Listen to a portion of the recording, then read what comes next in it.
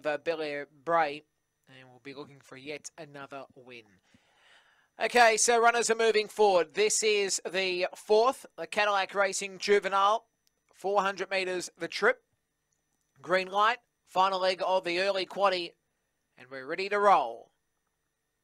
Racing, Litra Tony got out well. Litra Fred's on the outside. Moving forward is Compton Brocky. And trying to get a run through is We and Us. The leader down the back, though, will be Litra Tony from Litra Fred. Now punching through is Compton Brocky. Goes up the second. Third spot, Kiwi to Burn from Litra Fred. The inside is Down South Queen and We and Us. Around the corner, Litra Tony's in its own race. Litra Tony wins and wins comfortably. Second spot, Kiwi to Burn has come up on the outside. May have just got Compton Brocky. They'll follow next by Litra Fred with Down South Queen and We and Us at the tail. Time is 23 and 1.